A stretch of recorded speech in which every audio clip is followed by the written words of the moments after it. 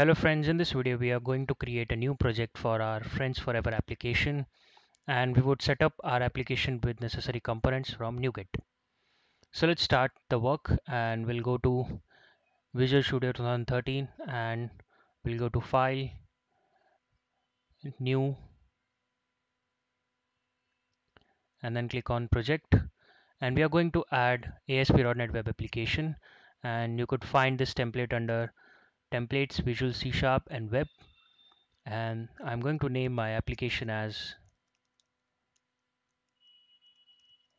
Friends Forever, and I would choose empty template with MVC installed on it and click on OK. So this would add an web application with MVC installed.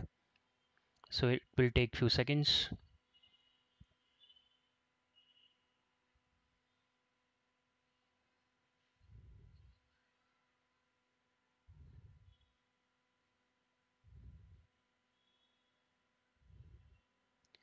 Just wait for a few seconds.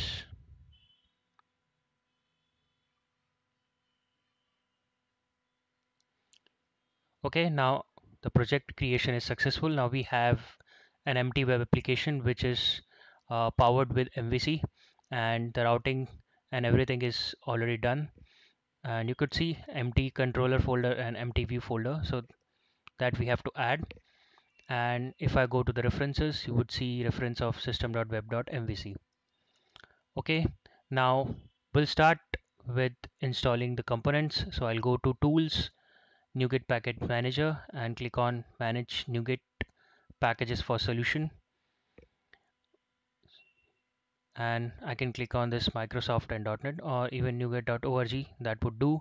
So the first thing I'm going to install is Entity Framework. That would be our ORM for the application. And I'll click on Install. So this would install the latest Entity Framework version from NuGet into our application. That is done. The next thing I'm going to install is jQuery.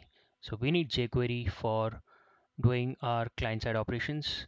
So I'll install jQuery as well. And then I'm also going to install jQuery UI because we need jQuery UI for pop-ups and other controls. So this is the jQuery UI combined library. So I'll be installing this into our project. Okay, that is also done. And the last thing I'm going to install is Simple Injector, and we are going to use Simple Injector for dependency injection in our project so that we could create a loosely coupled application. And there are different versions for Web API and MVC. So you would choose Simple Injector ASP.NET MVC integration and click on install.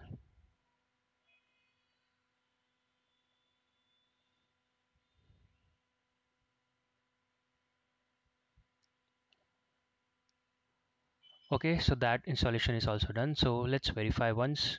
So we have Entity Framework installed, we have Simple Injector installed, and MVC was already installed on that. Under scripts, we have jQuery installed and jQuery UI also installed. So we have all the project components being installed for our initial development. Now we are going to add a controller, and I'm going to name that controller as security controller. So this controller would be responsible for registering and login process for the user. So I'll click on add. This would add a new controller with default index action method. And the first method I'm going to create is logon.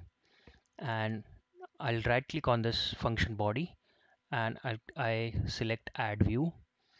So this dialog box asks me to choose a layout. So let's go to views folder and create our layout first.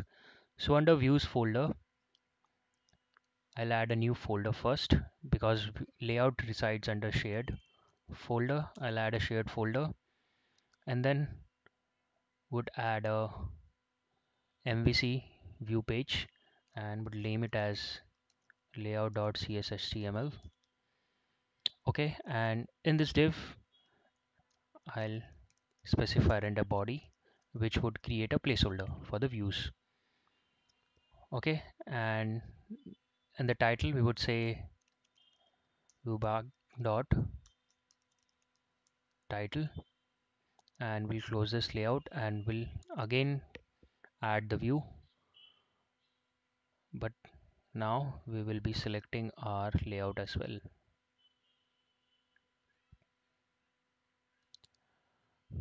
Okay, now this view is currently rendering a header specifying logon. Now by default our route config specifies default controller and action as home and index, but now we want it to be security controller and logon method. So by default when application runs it should go to logon method. Now I'm going to run my application and it should display logon page. So we are done with the uh, setup thing once a logon page is rendered. So logon page has rendered and we are done with the setup part, and in the next video we will basically try to implement a register functionality in our application, and we will also be setting up our database. So for now we are done with this video. I hope you like this video. Thank you friends.